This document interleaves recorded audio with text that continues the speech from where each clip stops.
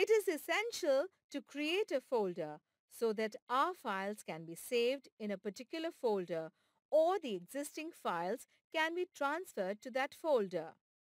For this, go to the New button and select the option New Folder. Type the name to be given to this folder in the text box of the dialog box in the New folder. Select the Create button. This folder can be seen in My Drive. Right-click on the file which is to be transferred and select the option Move to. Select the folder to which this file is to be transferred and click on Move button. We can see all the files and folders together in My Drive. We can see the files shared with us by others in the button Shared with Me.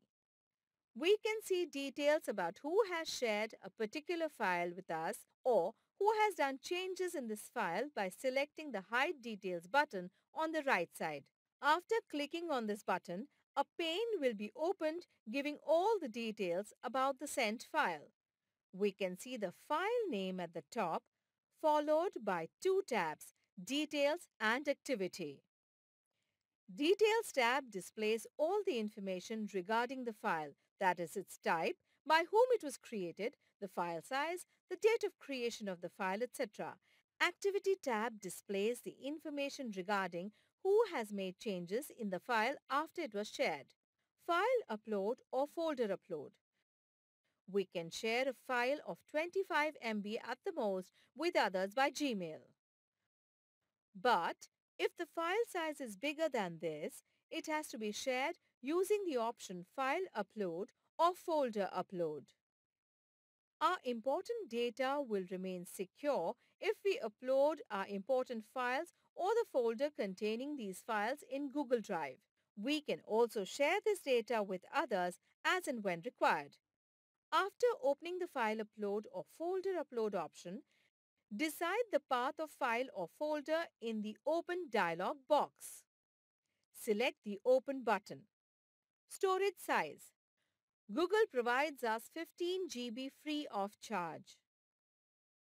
We can scroll the mail page and see at the end of it how much space have we used and how much space is remaining.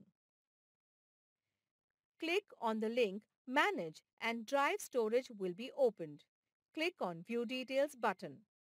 The information regarding how much space is used for storing in Google Drive, mail and photographs will be displayed.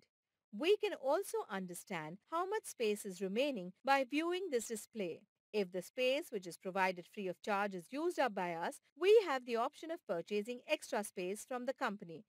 If we want to increase our storage size, we have the options of buying space of 1 TB, 10 TB, 20 TB or 30 TB.